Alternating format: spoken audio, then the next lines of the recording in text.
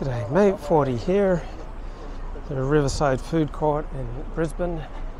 It's a beautiful Thursday afternoon, December 15, 2022, and one reason I enjoy wearing a yarmulke out is that it really helps you meet your fellow Jews. So just sitting here by the Brisbane River, got a lovely Hebrew greeting by a bloke who just moved here from Melbourne a couple of years ago, and apparently there's quite the growing Jewish community in Brisbane.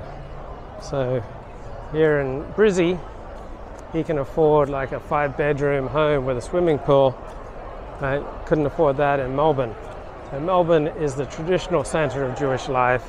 It's where you get the most intense, most numerous Orthodox Judaism participants, institutions, right? So Melbourne tends to be much more Eastern European in origins. Sydney tends to be much more Central European and Western European.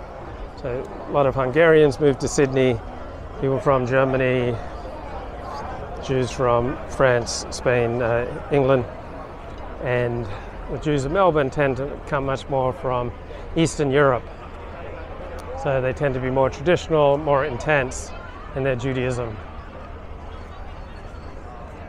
So in 1918, there was an observer who remarked that Australia, of all the countries in the world, is probably the least influenced by Judaism. Right? Judaism made the smallest imprint on Australia, circa 1918, than any other country. So after World War II, a lot of Holocaust survivors moved to Australia, and now Australia is definitely in the top 10 of Jewish countries. And Jews are mainly in Melbourne, about 30,000, and in Sydney, about 20,000. And when I was here 22 years ago, there were about 2,000 Jews in Brisbane, but the community's growing. They've got a day school. They've got 4 major synagogues, including a liberal synagogue. Chabad is growing here, and 100 families have moved here recently. Just building up Jewish life, kind of grassroots from the bottom up. You have to put more of an effort in. It's not like living in LA or San Francisco or New York, where Judaism's just in the air. So when you live in the Jewish outback, right? You have to be more deliberative, you have to plan, you have to make much more of an effort. It doesn't come nearly as naturally. So as I've been walking along, I heard people say, oh, he's Jewish. So very, very rare. In fact, I've never seen anyone walking around with a yarmulke in Brisbane. And I have spent probably a total of 6 months of my life in Brisbane since 1989, and yeah, never ever seen anyone walking around with a yarmulke.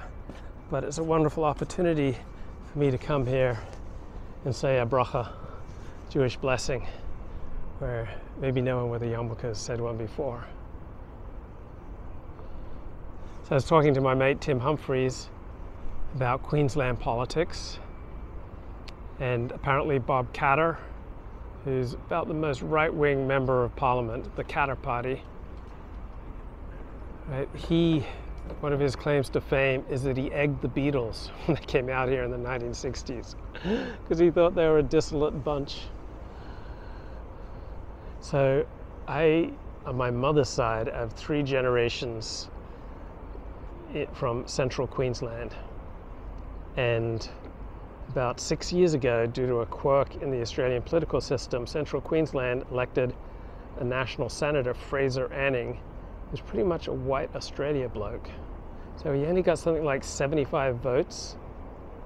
But due to the quirks of how the ballot works here, he became a member of the Australian Senate, and he gave speeches, praising the traditional white Australian policy.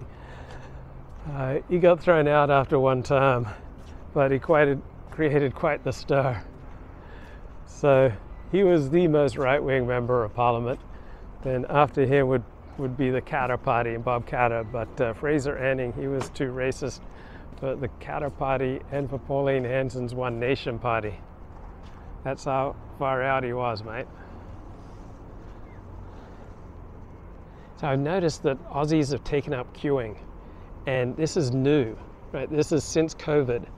So during COVID, people were asked to separate, to queue up, and now when the bus comes in, I notice there's not always a big jumble waiting for the bus. There's often a very orderly queue, which is not the Australia I remember.